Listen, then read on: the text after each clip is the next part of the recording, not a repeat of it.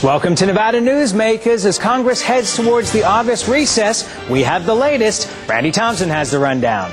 We'll be talking with our junior state senator, Senator John Ensign from Washington, D.C., talking about energy, telecommunications, and the governor's race. And on the Power Pundit panel today, David Jacobs, Susan Fisher, and Alfredo Alonso. It's all coming up next on an all-new Nevada Newsmakers.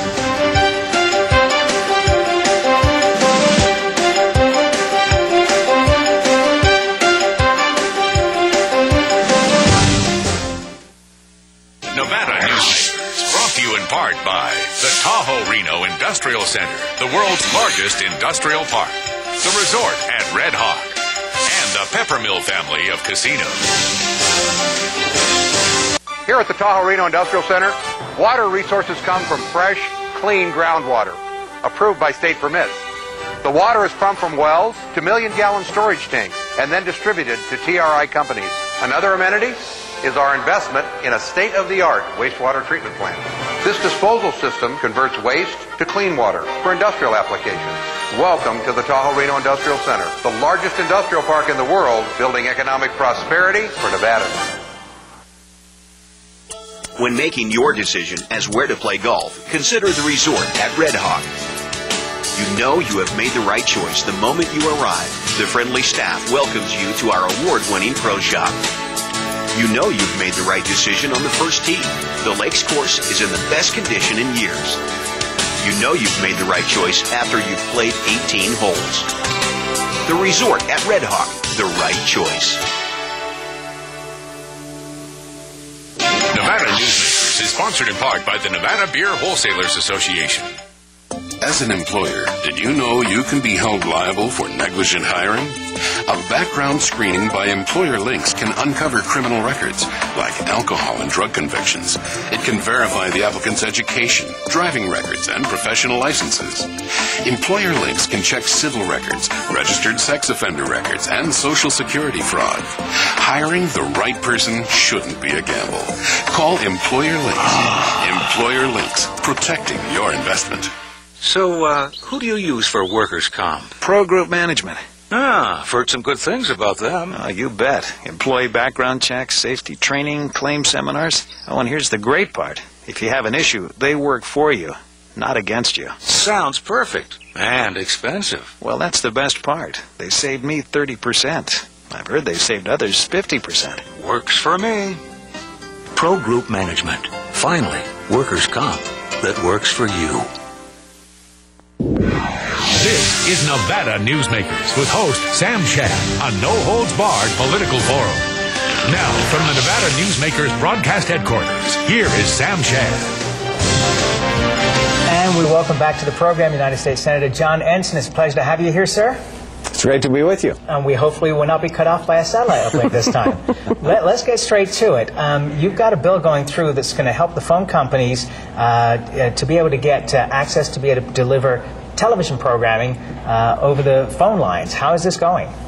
Well, actually, it's not just about the phone companies bringing video into the homes to compete against the cable companies. It really is about, it's a bill that's focused on the consumers to give them more choice. More choice not only for video, more choice for broadband, more choices for how they make telephone calls. We need to modernize our telecommunications laws to reflect the technological changes that have happened and give the consumers the same kind of choices that they have with their cell phones, where companies are competing for their business. We need to have that same kind of competition in other areas of our telecommunications fields. The world is changing dramatically, and if we want jobs to stay in America, if we want American businesses to be able to compete against companies around the world, we have to modernize our laws to reflect the technology changes that have happened today, and I put together a piece of legislation that we introduced today that I think that will do exactly that. How much complaining are you getting from the cities in terms of their abilities to control this? Well, we did a couple of things for the cities. First of all, we are going to preempt a lot of their authority simply because today, if there are 30,000 cable franchise authorities in the United States. You can imagine if you now want to bring in a new, for instance, if the phone companies want to come in and offer video to compete with the cable companies, they have to go through these 30,000 franchise authorities.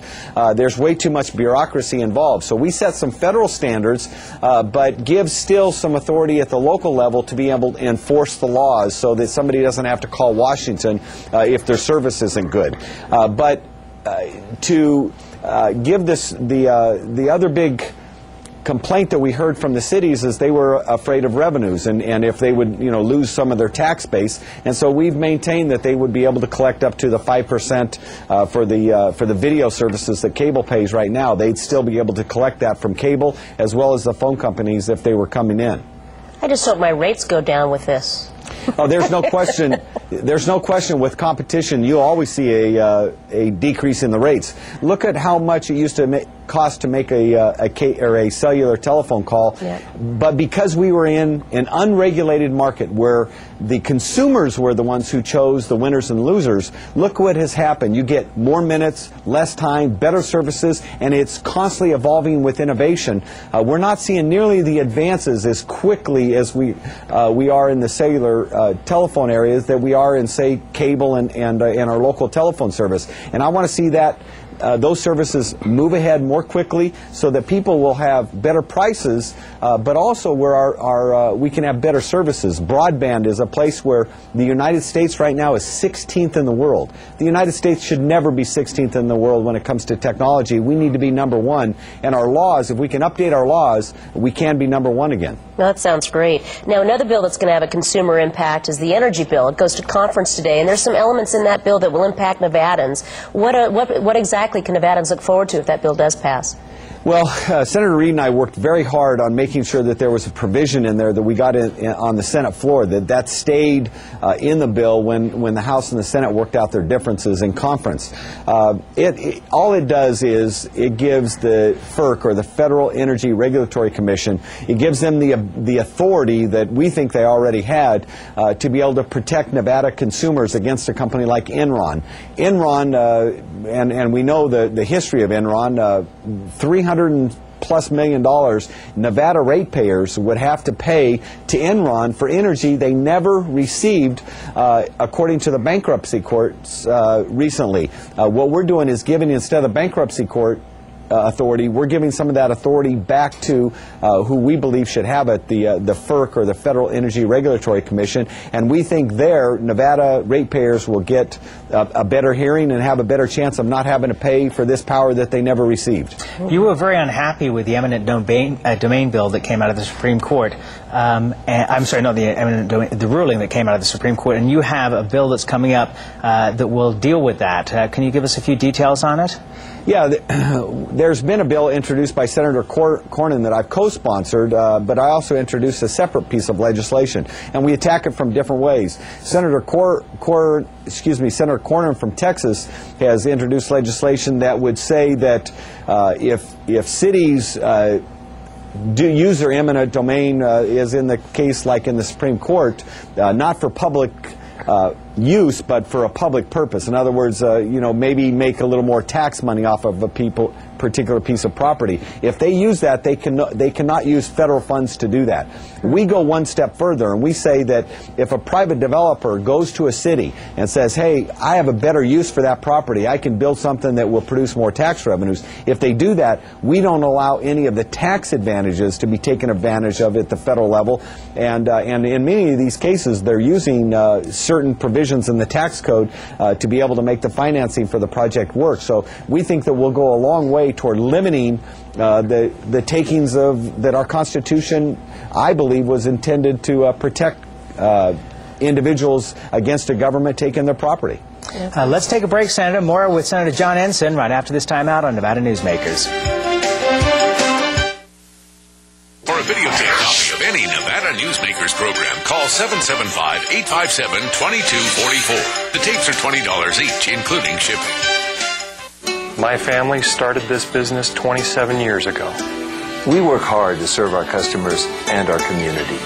But it's getting harder and harder to keep the doors open. For example, our workers' comp is going through the roof. Isn't anyone on my side anymore? The Retail Association of Nevada is. If you're a small business owner, we can cut your workers' comp by up to 50%, lobby for your interests, and keep you informed. Put us to work today.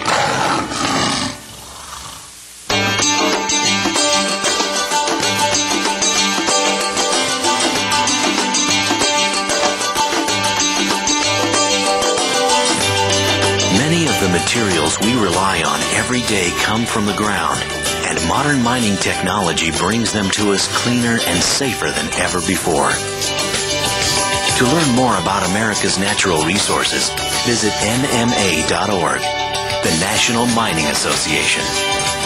Reno's best dining values are all at one casino, the Pepper Mill. You can enjoy great savings on our popular specials. Pepper Mill's coffee shop offers daily lunch specials, low-carb dining, and all your favorite comfort foods. You'll find sensational lunch specials featuring Reno's freshest seafood, sushi, pasta, and more at Oceano. And early bird specials at Reno's Premier Steakhouse and Romanza Ristorante Italiano. The best values are at the Pepper Mill. Where are you dining? The best value in sight is here for you to see. From frames to lenses to eye exams, you're covered A to Z. Davis Optical, your best value in sight. Davis Optical Centers, with 2 locations in Reno and Sparks. Davis Optical, your best value in sight. And now, back to Nevada Newsmakers with Sam Shad. And we continue our conversation with United States Senator John Ensign. First of all, let me do my usual disclaimer that Jim Rogers is the owner of KVBC and KRNV, and also 123, which this program airs upon. He's also the Chancellor of the University System and a possible entrant into the governor's race. And he's made comments recently, Senator, that Jim Gibbons, for example, is not very bright and might look for simple solutions to complex problems such as the state's higher education budget. Are you comfortable with the attacks that are being made on Congressman Gibbons and his intelligence?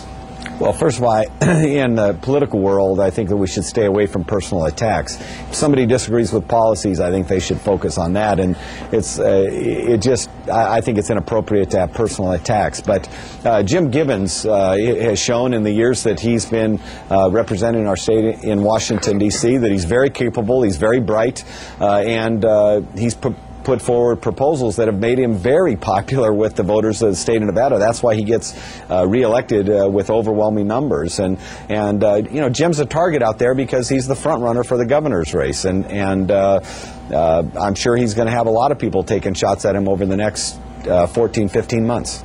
That's the price you pay for being in the lead, huh? When you're a front runner, people like to come after you, that's for sure. Well, another thing that Gibbons is involved with is the Southern Nevada Lands Act, which is really your baby.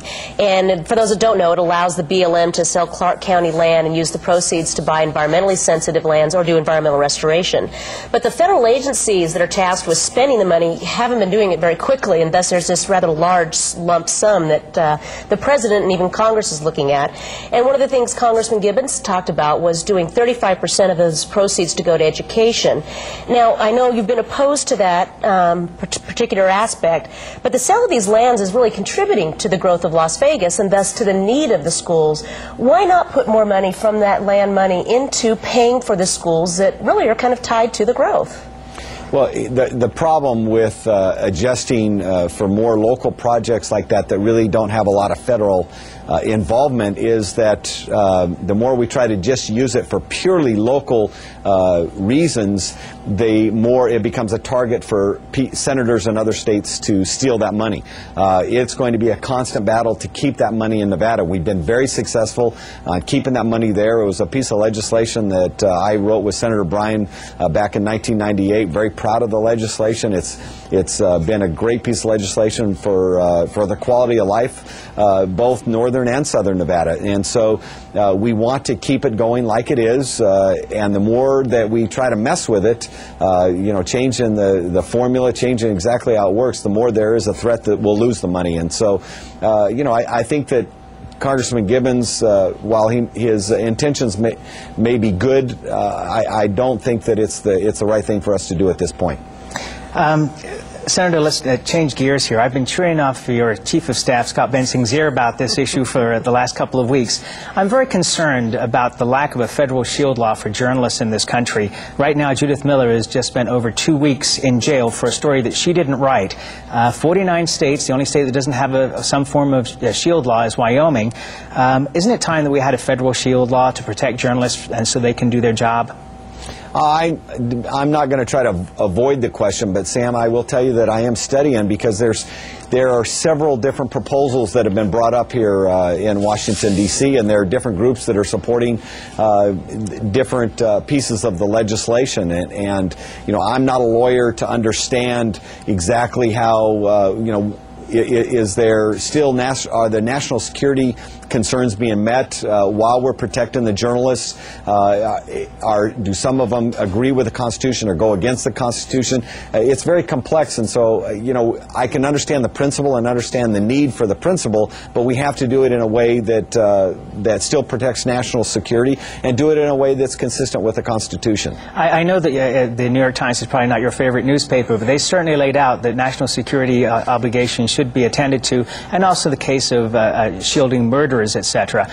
But hopefully, would you say at least that you're leaning towards a federal shield law? Well, I'm leaning toward the principle. I think the principle is the right thing as long as we can address some of the concerns. And that's why I said studying the issue and not just knee-jerk reacting on legislation just because there was a high-profile case of some journalists that may be being treated in a way that the media, you know, doesn't feel is fair. I think that it's important that we study it and we do it right so that we don't end up with a law that gets rejected, for one thing, by the courts, and two, that as I mentioned before, that we do protect national security concerns. But you would, I'm sure, have concern that a reporter would be in jail for a story that they didn't write. In effect, you know, isn't that a freedom of speech? I mean, I'm having a conversation with somebody and now I'm in jail?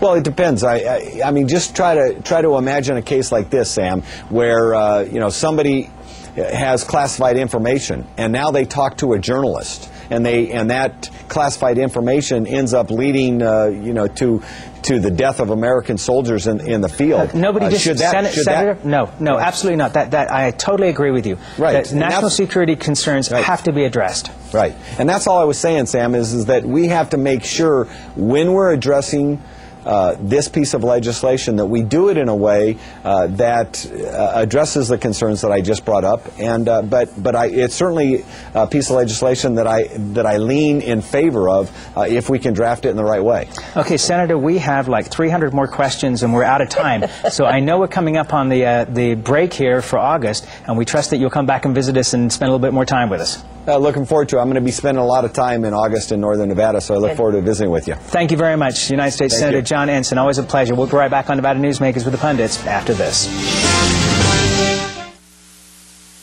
This is Nevada Newsmakers. For more than a decade, the Southern Nevada Water Authority has been helping the community embrace conservation as a way of life. That includes replacing more than 50 million square feet of grass with water-smart landscaping. During the worst drought on record, watering restrictions and tough landscaping codes have reduced the community's water use by billions of gallons, even as thousands of new residents were moving into Nevada. That's smart water management, and that's our promise to Nevada. When making your decision as where to play golf, consider the resort at Red Hawk. You know you have made the right choice the moment you arrive. The friendly staff welcomes you to our award-winning pro shop. You know you've made the right decision on the first tee. The Lakes course is in the best condition in years. You know you've made the right choice after you've played 18 holes. The resort at Red Hawk, the right choice. So, who do you use for workers' comp? Pro Group Management. Ah, I've heard some good things about them. You bet. Employee background checks, safety training, claim seminars. Oh, and here's the great part. If you have an issue, they work for you, not against you. Sounds perfect. And expensive. Well, that's the best part. They saved me 30%. I've heard they've saved others 50%. Works for me. Pro Group Management. Finally, workers' comp that works for you. As an employer, did you know you can be held liable for negligent hiring? A background screening by Employer Links can uncover criminal records, like alcohol and drug convictions. It can verify the applicant's education, driving records, and professional licenses. Employer Links can check civil records, registered sex offender records, and Social Security fraud. Hiring the right person shouldn't be a gamble. Call Employer Links. Employer Links, protecting your investment. And now, back to Nevada Newsmakers with Sam Shad. And back on Nevada Newsmakers' Great Power Pundit panel today, as always, David Jacobs is here. He's the Assistant City Editor for the Reno Gazette-Journal. Susan Fisher, welcome back. Thank you. And she's with Fisher Consulting, and Alfredo, Alonso, Lionel, Sawyer, and Collins. Thanks for actually being here on a show when I've introduced you at the beginning of the show. I appreciate it. Let's start out. We should explain that last week I introduced him, and then the Pundit panel arrived, and Alfredo didn't, but we're happy to have him back. All right, let's get serious here. Let's not start a trend. Come on. Let's start out. David, Jim Gibson, the Henderson mayor, with a mighty war chest, decided he's going to jump into the governor's race. Not sure yet if he's going to run as a Democrat or an independent. What are your thoughts on that? I don't know him personally, but it just seems like it's really, the race is really stirring up a lot of interest from a lot of people, and it's going to be interesting to see what happens in the next few months with who positions for what, and maybe some of the down ticket races, maybe someone will decide to go for one of those. I think those would be interesting to watch too. You know, Susan, is there a danger here with this many candidates in the primaries that we just kind of split the vote so much that some of the better candidates may not get the votes they need? Well, there's a danger of that. There's a danger for lobbyists and others too, because we get hit up a lot for campaign contributions. It's going to be splitting the money. That's a danger for the candidates. But I'll tell you, Jim Gibson is a very formidable candidate. He's a very charismatic person. He walks into a room and people take note. He's not a big man like John Wayne or anything, but he's just one of these people who draws attention, and I think that he will get a lot of attention statewide as he moves around. You know, Alfredo, I think we have a lot of charismatic people talking about being in this race. I mean, Jim Rogers, the owner of Sunbelt, and Bob Beers, the university chancellor. I mean, these are not shy people. No, this is going to be one of those races that I think is going to be viewed nationally as the one to watch. I mean, it is going to be a very exciting race. I mean, I'm as a junkie, I'm looking forward to it. The issue I think that people need to remember too is how important Northern Nevada is going to be in this race. Well, and that's where Jim Gibson, for example, is completely unknown. I mean, we had him on the show, about 6 months ago, and he certainly didn't sound like he was going to run for governor. At that point, he was running for re-election as mayor of Henderson. But won't he have an incredible amount of work to do? He will. I think all the candidates will. I think obviously Speaker Perkins and Senator Titus have a little bit of a leg up because they've been around for a long time. They've spent some time up in Northern Nevada. He will have to spend that money. He'll need a lot of money to get some name recognition. Luckily, it's a small state, and in a small state with essentially two markets, you can sell yourself and raise that name ID fairly quickly. Well, he's got name ID going into this. I mean, can you imagine a final of Jim Gibbons and Jim Gibson? Mm-hmm. I mean, the only different is a B.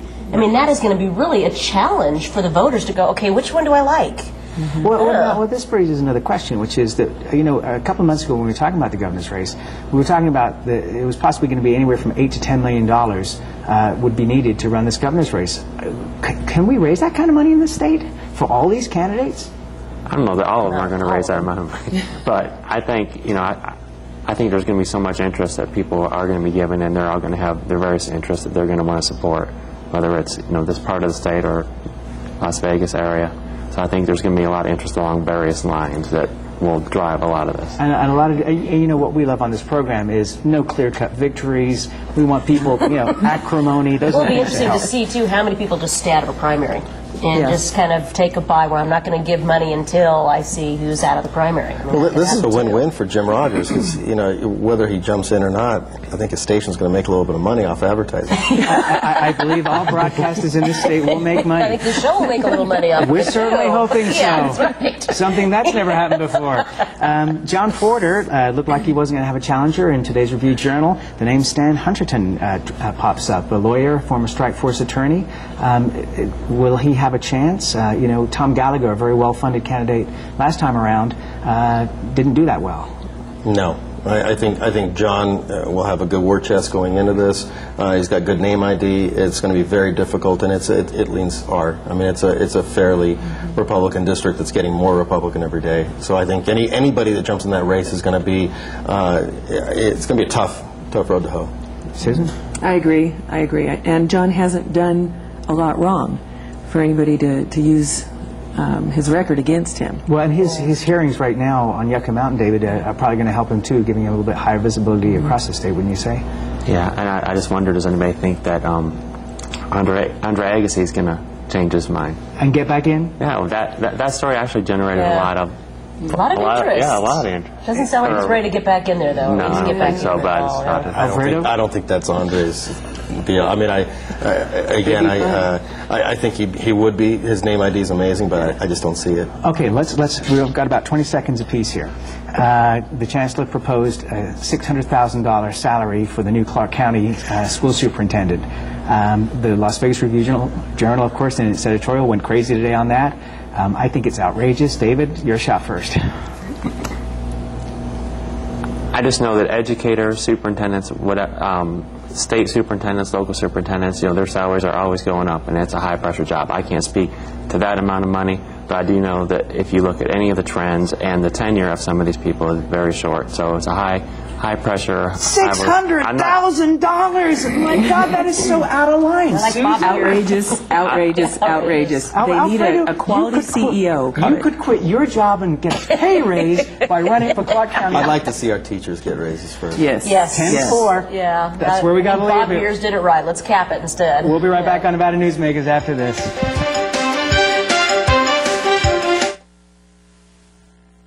Nevada Newsmakers, brought to you in part by the Tahoe Reno Industrial Center, the world's largest industrial park, the resort at Red Hawk, and the Peppermill family of casinos. Here at the Tahoe Reno Industrial Center, water resources come from fresh, clean groundwater, approved by state permits. The water is pumped from wells to million-gallon storage tanks and then distributed to TRI companies. Another amenity is our investment in a state-of-the-art wastewater treatment plant. This disposal system converts waste to clean water for industrial applications. Welcome to the Tahoe Reno Industrial Center, the largest industrial park in the world, building economic prosperity for Nevadans. Okay, Susan Fisher, you have a message for the public out there. We have been working very hard to raise $11,800 for the 113th AVN. This is the local Nevada Army Guard unit that's stationed in Kandahar, Afghanistan. This is to provide satellite internet access so that we have some redundancy and expanded bandwidth so they can contact their families and stay in touch with their families here. We are $5,000 short, and we need that $5,000 desperately to be able to provide this satellite hookup. Okay, what you do is you go to NevadaNewsmakers.com, click on the links button. The information of how to contact Susan is there. She needs $5,000. Let's get it done today. Next week on Nevada Newsmakers, guests include Tom Mitchell, editor of the Las Vegas Review-Journal, and he a very outspoken man, and Chris Giunciliani. No shrinking violet. No shrinking Watch violet. Nevada Newsmakers next week for some great shows. We'll see you then.